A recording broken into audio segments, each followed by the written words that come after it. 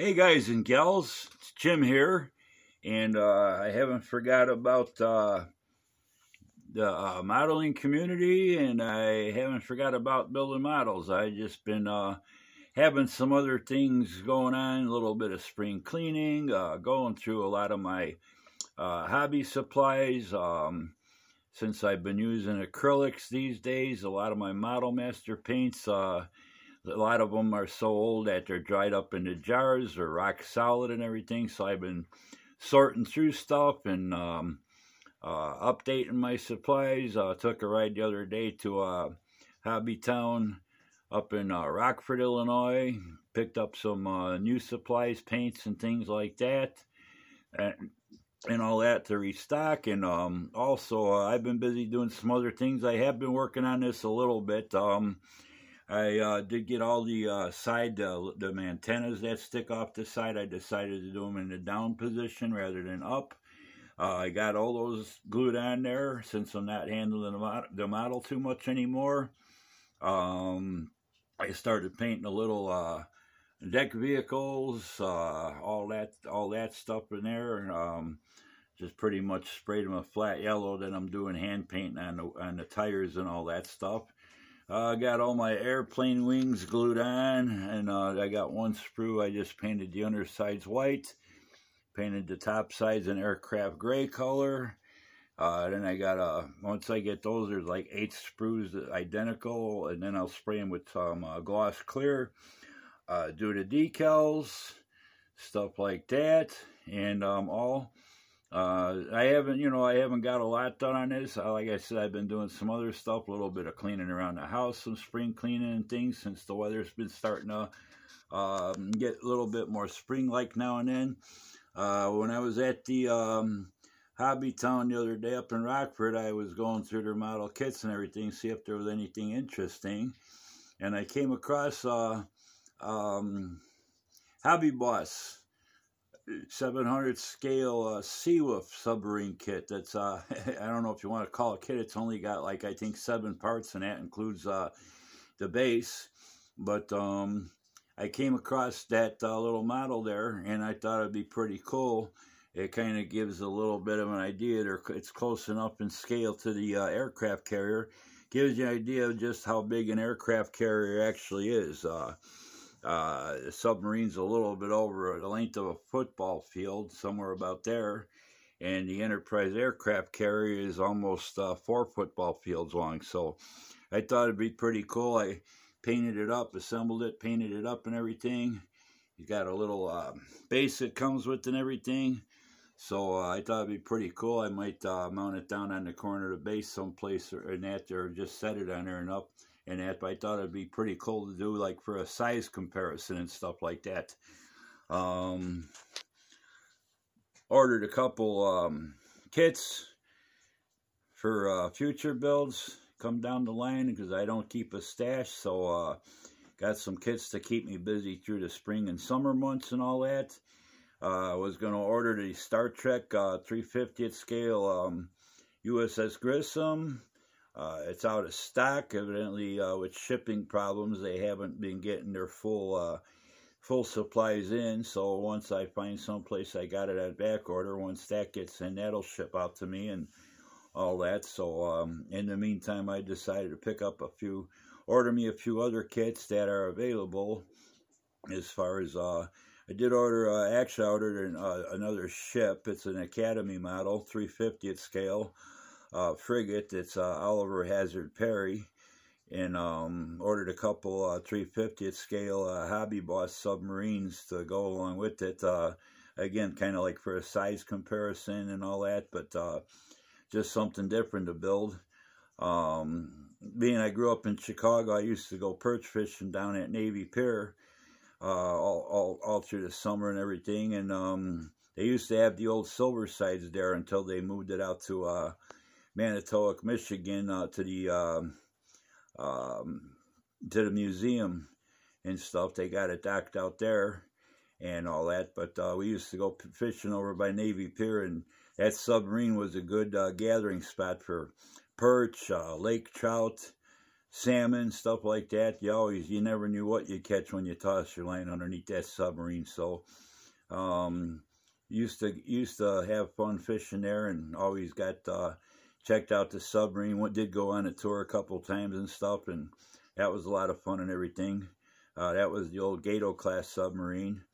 So that's what I've been having going on and all that. I've always been interested in ships, you know, submarines, things like that. So that's what's going on now. I still haven't got back to the Missouri with the rigging. That's gonna be down the line a couple of weeks and stuff. I want to get this finished up, and I just kind of slowed down after doing the assembly on these models, all the major stuff, all the tiny parts. I need a little break to rest the eyes up and get them back in focus and everything for normal daily life and all that. But yeah, I thought it'd be pretty cool. I used the same my Hull Red mix, my Tamiya XF5, and I think it's XF15, the Hull Red, which is almost like a chocolatey brown and all that. So I did my own mix, and in the submarine they call for the same.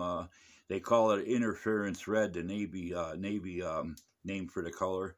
So I painted up the hull on the submarine the same way, and all that. So it's a pretty cool little model. You know, it was cheap, like only I think $6.50 or something. So thought it would be pretty cool to have a little submarine to display with it, like I says, for a size comparison. Other than that, not much else going on with building. Just slowly working on this a little bit, couple hours a day, and all that. No big rush. And also, that's gonna do it for now. I'm still alive. Haven't dropped off the face of the earth, in case anybody was wondering. Still got to do the little gun barrels on the phalanx guns on the sides. There's 3 of them. I haven't put those on yet. I got to get those painted up and thrown on there. So that's it. So I want to thank all my subscribers. Thanks for everybody that's been following these builds. Thanks to all my new subscribers. Thanks for all the comments you guys been leaving me. Thanks for hitting the like button. Weather's starting to get a little bit nice, so modeling sometimes slows down, and get some stuff done outdoors, and pretty soon we'll be mowing lawn again, doing yard work, things like that. So that'll kind of take a little bit of time away from the hobby too, and all that. I still like to get out now and then and do some sightseeing in nature and stuff and that. And also another thing about model ships I never told you guys, when I was, before I moved out to where I'm at now, when I still living in Chicago, working in a machine shop, I worked for a big company on the southwest side of the city called USS Industries. And another thing that sparked my interest in ships, I was interested in them even before I was working as a machinist there when I got out of high school. But another thing that sparked my interest a little bit more even was couple of jobs we did as far as the government went. We did manufacture all the above ground MX missile launchers way back in the day, and also we had to contract all your modern day guided missile cruisers now, your destroyers and stuff like that. They call them 8-cell decks, where they shoot the Tomahawks and things from the guided missiles. We had the contract. We used to build, they were called 8-cell decks, where it's all the framework, the hatches, and we worked in tenths of thousands, the tolerance on those. They had to be perfect fit and everything. It was all armor plate steel. That was really tough to work with. If you took a piece of armor plate steel up to a regular grinding stone, it'd literally disintegrate the grinding stone. It was so hard and everything. So we had to get special equipment as far as grinding stones went. Our welders had to get certified by the government. Any kind of welds, they couldn't have no cracks or air pockets in them. They had special equipment that they'd actually do almost like an x-ray to make sure that the welds were nice and solid and everything, and no stress. They went through all kind of stress tests and everything like that. So that was real interesting. I used to mill out all the openings where the hatches went and everything. Like I said, we worked in tenths of thousands inches tolerances and stuff, you know.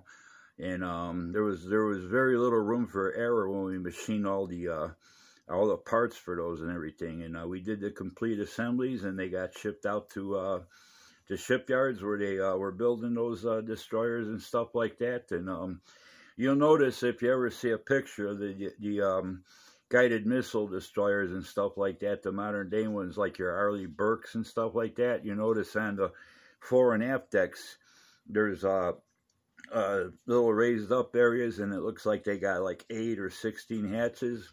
That's exactly what we manufactured at the shop where I worked and stuff. We did a lot of government stuff through the year that had to do with the military and stuff like that. But that was always an interesting part of the job, actually doing something that, you know, protected our country and stuff. So, but anyway, that's gonna do it for now. So thanks everybody for being patient and waiting for the next video. Thanks for following along with these builds, and I'll be getting back to doing some update videos on these models, you know, on a regular basis. Again, like I said, I just had some other things that needed some attention and stuff like that, so I took some time off to get some of that stuff done. So till the next time, everybody, take care, have a great weekend, and we'll talk to you soon with another update on the 2 ships that I've been working on. Okay, take care, bye.